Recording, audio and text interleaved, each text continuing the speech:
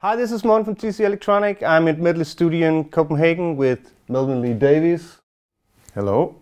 And we are going to do a tone print in a little while. You're touring with Chaka Khan at the moment. At the moment, yes, we're. Well, actually, it's been great. We just finished in Vienna, and the reception has been really well. We've been received well, and so far it's been going great. And when they told me we were coming to Denmark, to Copenhagen, I was excited because I wanted to get together with the TC folks like yourself and get into this tone print phenomena. So I'm happy to be here.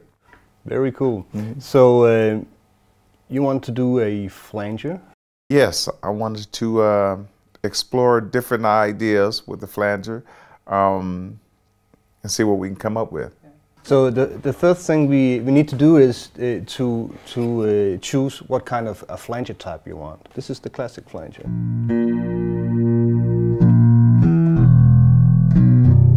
Tape flanger.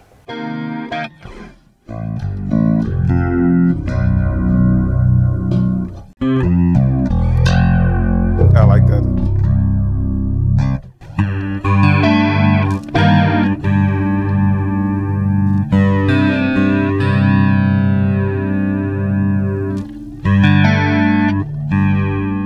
I think we're going to call this one clean flange. Yeah. And what we've come up with is the characteristics of still being a bass, carrying the tone as in the supportive role. You can use it for any situation. I tend to use flanging for more slow tunes so that you can really get the